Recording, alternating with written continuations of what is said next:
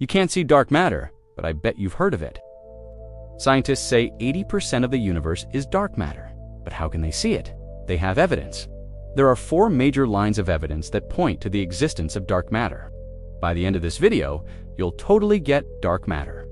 Let's dive in. The first line of evidence is the Bullet Cluster. A massive galaxy collection zoomed through space and crashed into another galaxy cluster. You can actually see the 2 clusters of galaxies here. But what's really crazy is that there's also this huge blob of dark matter in the middle. Scientists know that because while the galaxies were flying through space, their gravity was warping the space around them. And since dark matter has gravity too, it left its own mark on the fabric of space. In other words, this is proof that dark matter exists independently of normal matter. The cosmic microwave background radiation is like the universe's baby picture. How cool is that? And if you look closely, you can see that it's not perfectly smooth. Tiny temperature changes from radiation likely sparked the formation of massive structures in the universe.